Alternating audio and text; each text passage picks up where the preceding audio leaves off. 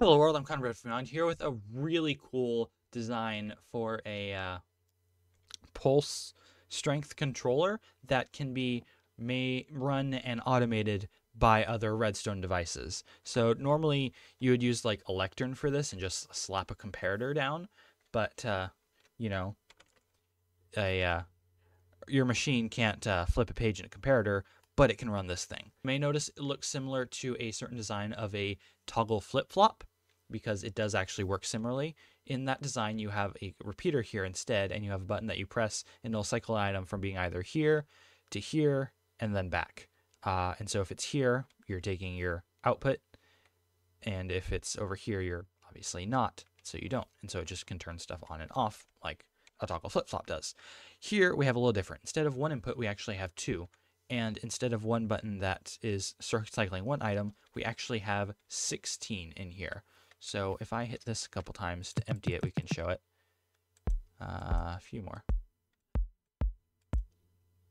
There. We have 15. There's one more in there. You have to stack it. You get an item that stacks 16. I'm using snowballs. You could also use, like I was using ender pearls earlier. Anything that can stack like that. Now, how this works is we do need to specifically use this decorated pot, or I guess in this case, this undecorated pot, but you can't use like a chest or anything. Because what it does is it will fill this pot with, in this case, snowballs. And each snowball that is put in this will correlate to one increase in signal strength. So if I put in 2, that should be activating. Oh, I put stuff in. Rip.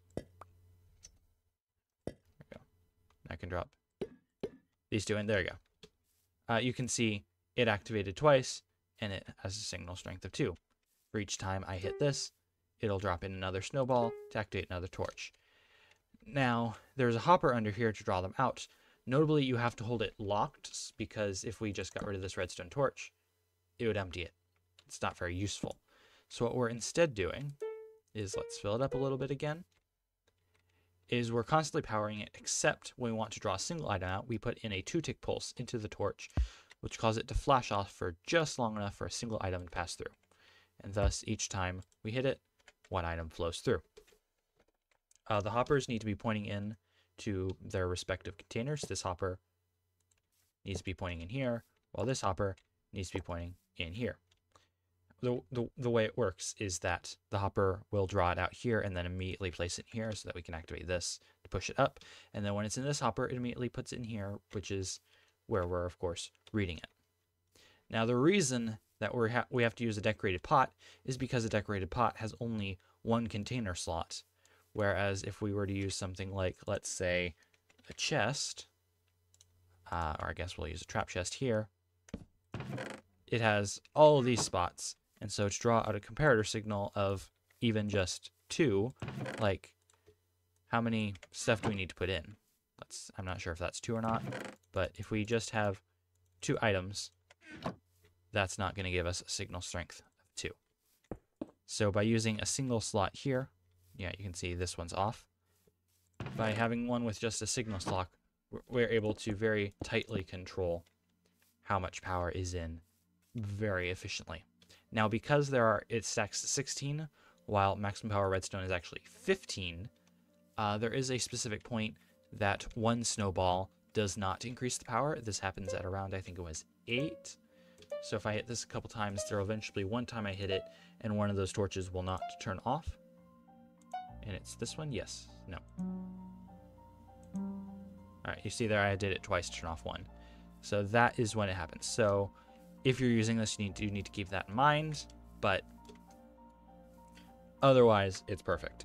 I'm not going that high as well, so I don't need to handle it, because this only is going to go up to like 5, I think, signal strength. If you really needed to, you could probably draw like a negative signal out of here, or the inverse, I mean, and then have something happen on the falling edge of that torch, and so you'd still be able to detect it. But that's all pretty manageable, and this thing's pretty great because while I'm activating it manually with these, note blocks, you could hit this to, like, say, a daylight sensor if you wanted to do it every day, or whatever other machine you wanted to use this for. I'm specifically going to be hitting it with walls because I'm hoping to have a computer that can sort of program our display. I'll see how well that works out. I'm not great with computational redstone, so that may take a while, but in the meantime, this thing's pretty great. Also, veteran viewers of the channel may notice that this is actually very similar to another system that I've used, where I have two droppers facing into each other, like this, each with a one that's just a single slot. I used this in an earlier version of my TNT cannon, my battle cannon, that can like aim and stuff, which this thing was very useful. I eventually did stop using it because I needed more than 15 signal strength.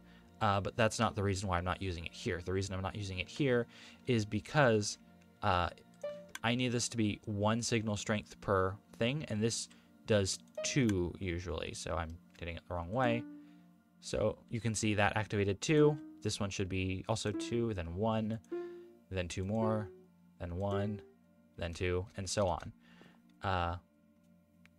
So that's why I needed this system, because every time you hit this, it activates 1 power, 1 power, 1 power, or in the other direction. Whereas this will usually activate 2, but occasionally 1. So that's why I'm not using this. But I'm quite proud of this thing, so I do hope you enjoyed.